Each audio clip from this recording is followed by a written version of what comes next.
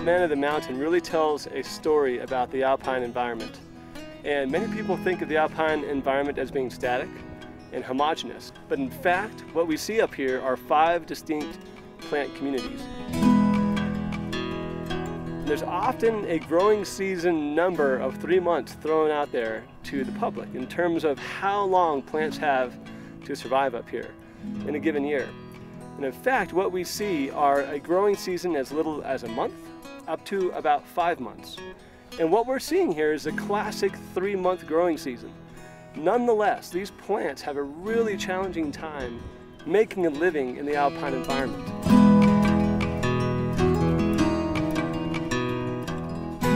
One of the ways that the plants have adapted to the alpine is, with the Old Man of the Mountain, is it actually spends 5 or 7 years developing this yellow flower you see in front of us. So these blooms began their life 5 or 7 years ago. Because you only have 3 months to live, it takes that long to generate the nutrients from the poor soils up here with the cold temperatures of 30 degrees at most during the growing season to actually develop those blooms.